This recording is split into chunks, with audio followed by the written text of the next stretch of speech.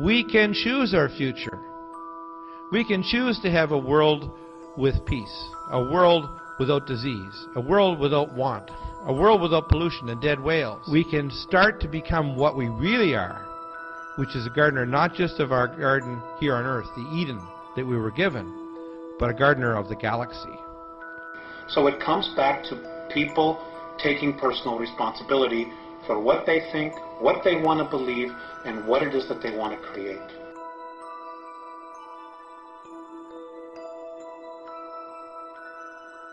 Every one of us has a vote in terms of what happens in this time in the history of the world, because the vote is a non-verbal vote made with our hearts.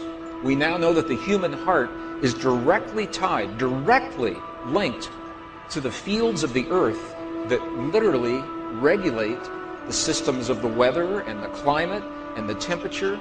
And when we feel certain ways in our body, our heart fields literally are registered by satellites orbiting 200 miles above the earth. That's how much influence we have. This is what's happening now. We're starting to wake up, and we have the opportunity now. It's a wonderful time to be alive, because all these things are coming together in this point we call time, where we have the opportunity to break out of this cycle of mental and emotional imprisonment. We're being offered the key with knowledge, with understanding, with the gathering, opening awareness, and with the energy change that's underpinning that. It's now a time for us to decide if we're going to take the key and turn it. And I am privileged to be alive in the most important era in the history of the human race. We are witnessing the transition from the prison society to the paradise society, if you like, or the freedom society. And we can't see that right now. I mean, we can hint at it, we can feel, we can see that there is tremendous change happening around us. But the kinds of changes that are about to occur, they will be rather surprising to people. You will no longer work to have to eat, to have to clothe yourself, to have to put a roof over your head. That will not be a part of our reality in the near future. We are no longer slaves to their systems. We will be contributing, nurturing our natural talents to our communities, because we will have that want inside of ourselves. We won't live under the energy of competition, of greed, of power, okay, of extreme egos. That will not be part of our existence. That will all be dissolved. That's what all the pain and suffering is that we're going through now, is dissolving that within each and every one of us.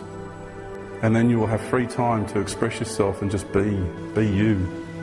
All the technological devices we will be using will be either exactly in equilibrium with the harmonics of this planet, or will be beneficial to the planet, will add.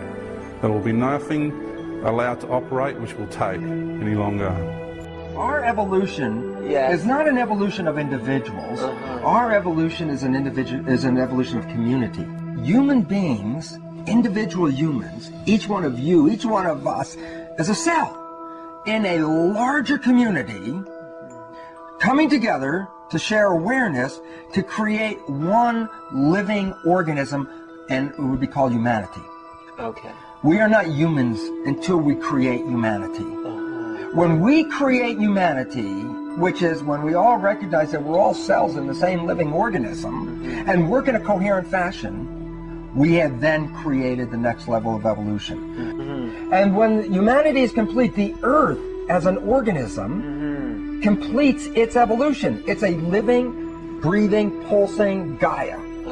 It is now complete. When it is complete, when the cell completed its evolution, what was its next level of recourse? Hook up with other cells. Right, and when the human completed its evolution, what was it? To hook up with other humans. Right. When the Earth completes its evolution, we are then at the level of a unity with a voice of unity that allows us to speak as a one, which will allow us to speak with other ones. Beautiful. Thank you. You're welcome.